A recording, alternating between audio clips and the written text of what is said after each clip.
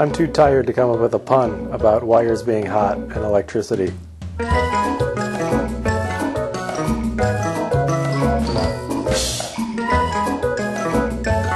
So here's the kiln, much the way we left it.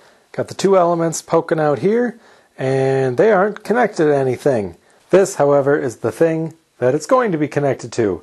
This here's a thermocouple. You know, poke this into the thing, mount it on, and I think these are two dissimilar metals, and when you apply heat, that generates a very small current, I think, and then that sends that signal to the witchcraft box, and that tells the elements, or sends power to the elements to heat them up, or no power to let them cool off. This is some various lengths of extremely thick wire. Phillips screwdriver, duct tape's not supposed to be here. Should have cleaned that up. Here we have a cord that you plug in. This is for 220. I think it's a 220 20 amp cord, 240 volt. I mean, yeah, it says here 240 volt, 20 amp, 60 hertz, standard whatever. And into this hole, you don't plug this because that does nothing. That's where you plug in the elements. So basically, elements need to connect to this, to one of these.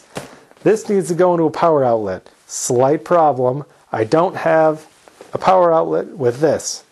I have a power outlet with that plug on it. This cord is attached to my garage heater, which is sitting on the floor. This needs to be where this is, and it would sure be nice if this was actually plugging in here and attached, instead of here, but to the elements. See where I'm going with this? What will follow is sure to void my warranty. So I break out my trusty, terrible screwdriver, good old Harbor Freight, and we're going to crack open this box of magic and see how it ticks. Are there angry pixies living inside? Are they in condos? Or what's going on? Why are they so angry? Do they want better living conditions? And if you're watching, Orton, I know you don't sponsor me or know anything about me, but at the very least, please don't void my warranty for doing this and sticking it on YouTube before I even plug the machine in. In my defense, you really shouldn't have put screws on it like this, because obviously I'm going to open it up. Let's see what we got. Alright, so this is the control board. I see a transformer. See, this looks like power block. And these are some nice, easy to remove plugs. So I'm just going to remove that. That one's the thermocouple. Okay, that's not real easy to remove, but at least, you know, not having the other things plugged in will be nice. Okay, so this goes into the strain relief. This goes into this big old power block. Looks like it's got 1/4 inch connectors there. You got the black, the white. The ground is actually like stuck on there with a nut. Okay, that's that shouldn't be too difficult to remove. And Orton, if you're watching, please don't void my warranty. Please, pretty please. I'm putting in bigger wires. Like this, I think the wiring on this, well, this whole thing is only rated for 20 amp total. And I'm probably going to be using like 15, 12-ish. And the wiring I'm going to be using is all for 30 amp. And then the plug is for 50 amp. So basically, all the stuff that I'm putting on is overkill. Which is, you know, about the right amount of kill. You don't want underkill. You need at least the right amount of kill. And thank you, Orton, for using standard fasteners. 1/4 inch, 5/16. And there's the power cord off. Now the end of this cord, the one I want to use, has 1/4 inch, which is correct. Focus. 1/4 inch, which is correct for one. This round dealy, which is correct for the ground, and a round dealy, which is wrong. Fortunately, I grabbed out of my work truck this giant box full of electrical connectors. And that makes it, you know, nice and easy when you got all the parts. Of course, I don't have a wire stripper good enough for, like, this giant honkin' wire. Like, see, this is a standard, like, smaller wire stripper. I'll just show you what I mean here. It's hard to, like, line her up and... Oh, actually no. I guess that works halfway decent.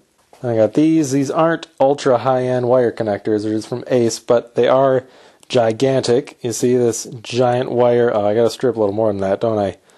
Yeah. But this giant wire fits right in, this big strand of wire. Now this is a cord originally off a off a dryer or an oven.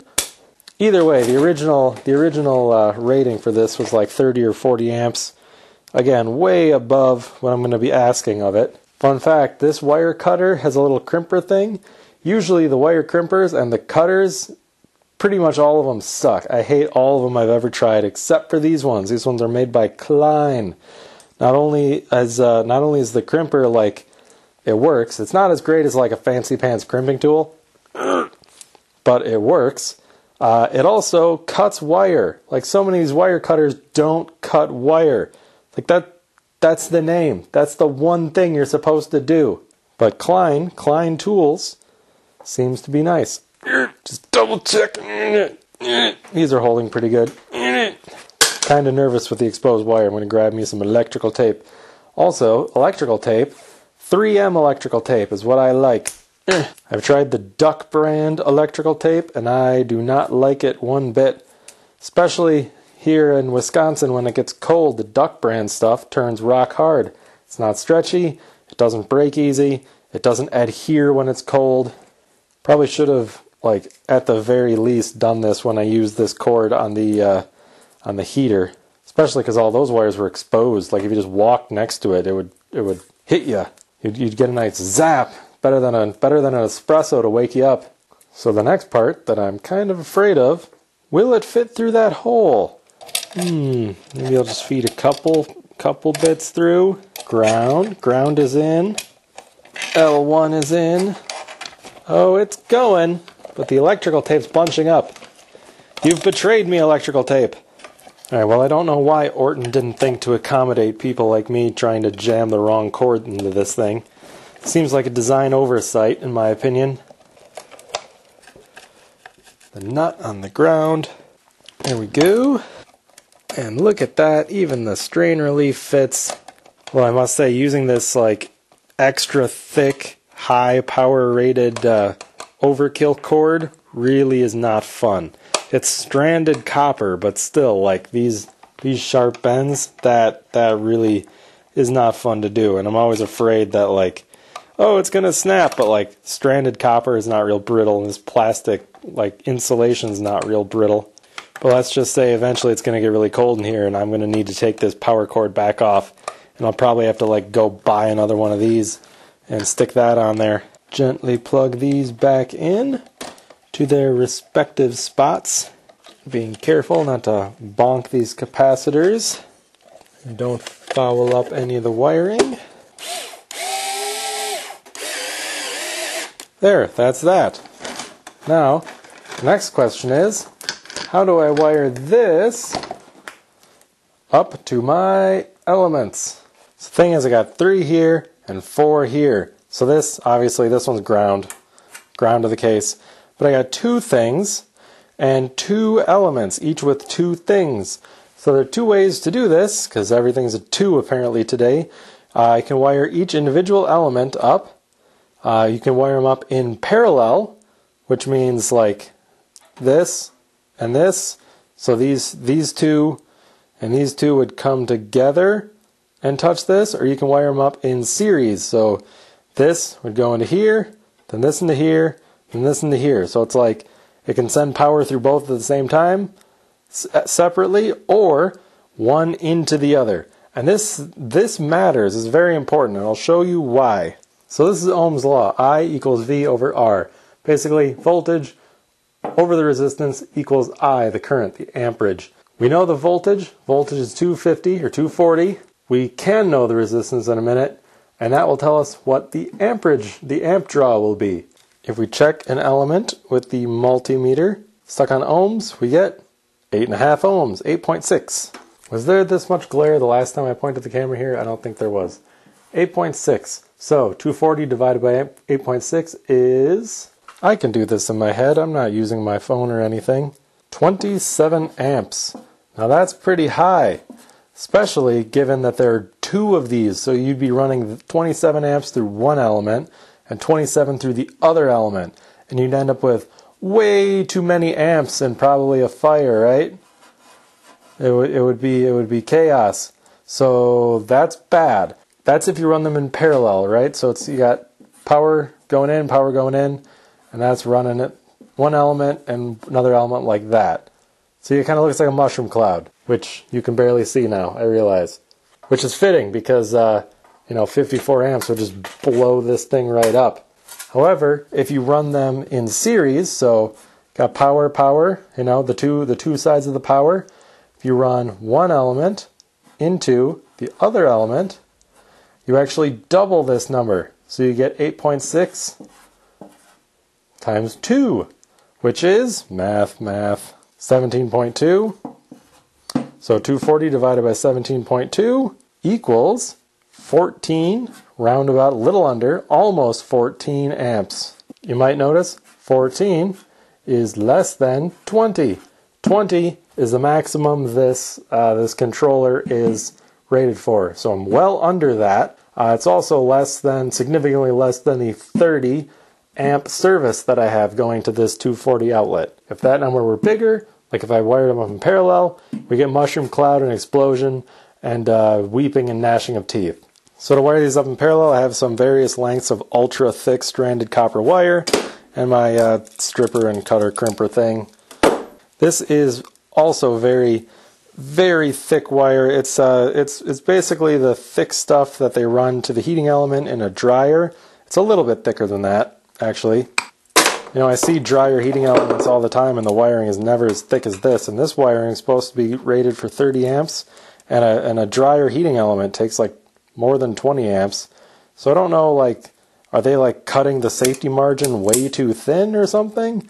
I don't know, except for Speed Queen. Their wiring seems to be about that thick. It's a bit big. I'm going to shrink that a little. Slide that in. Again, crimping tools would be nice, but these are half decent. If you have to buy a cutter crimper and you don't want a crimping tool, buy a Kiln cutter crimper. Not a sponsor, but I will take some free wire cutters. Just saying. Oh dear. Yes. Yes, there we go. Now to connect these to that, ideally I would have more of this thick wire coming out of there, going to male disconnects to go into these female disconnects. Thing is, these male disconnects are too small. They're just not big enough. They're not for beefy wire. They're like 22 to 18. I need the ones that say like 10 to 12 gauge, not 22 to 18. These are pathetic. But I do have these, which are big honkin' butt connectors.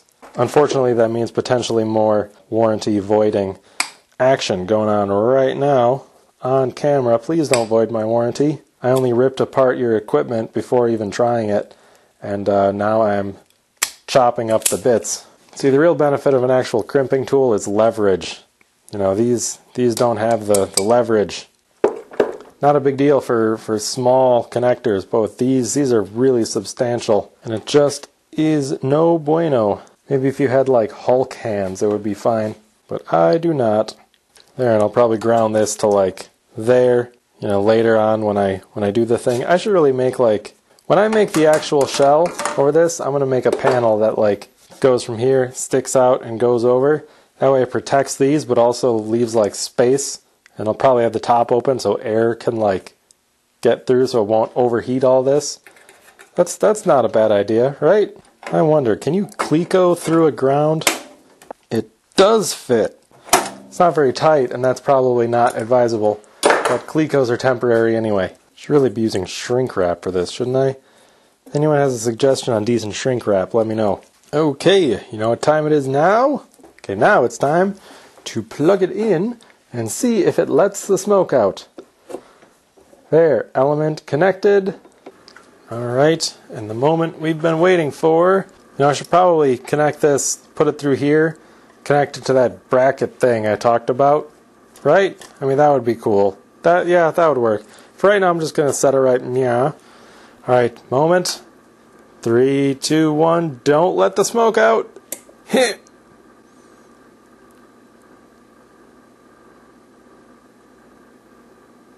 Yay? What is that? Lines? Idle? Lines. Okay. User. Sturt. Idle. Delay. TC. Is that... Okay, that's the thermocouple. Off. Okay, delay off. Idle 47. What is it 47 in here? Is that what that's saying? What if I hold on to this? 49. 50. Okay, so that's telling me the thermocouple. Okay, 60. I should probably read this book. Okay, I think I got an idea. Beep. PRO1. RA1 full. What is RA1? Fahrenheit 2400. That's pretty hot. RA2. Sturt. On. Oh, it turned on. It's on run. It's on. I think that means it's on. I heard a click and I hear humming. I hear humming. Oh, it's getting toasty. My hand is getting toasty. Okay, let's see. For reference, that wall, 10 Celsius, who likes 50 degrees. Okay, that wall is 50 degrees. And in here, that is at 260. Okay. So that's pretty clearly getting hotter now. So wow. This thing might actually work. I'm gonna have to read this book and figure out how to actually program this thing, because it does a lot of stuff. Okay, so there we go. Magic mystery box hooked up, and machine is heating up.